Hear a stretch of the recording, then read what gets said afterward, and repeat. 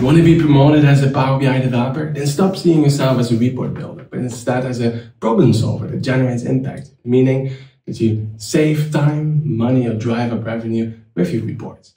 Now, simple, right? Now, 3 things that you can do to achieve that. First of all, make sure that you don't work on projects where you have to create reports that should not be created in the first place, that don't really generate a lot of value.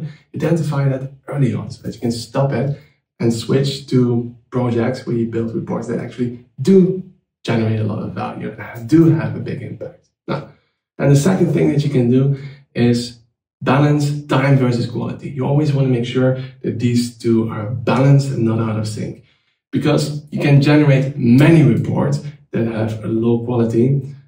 Well, that doesn't help anybody, but also the other way around. If you build better quality reports, but it takes a lot of time, well, by the time you're done, maybe that report is not even necessary anymore. So make sure that those two are always balanced.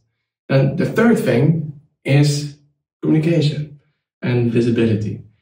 Make sure that your work is seen. Communicate the insights and the business impact that your reports generate. Because if your amazing work stays hidden, so will your career growth.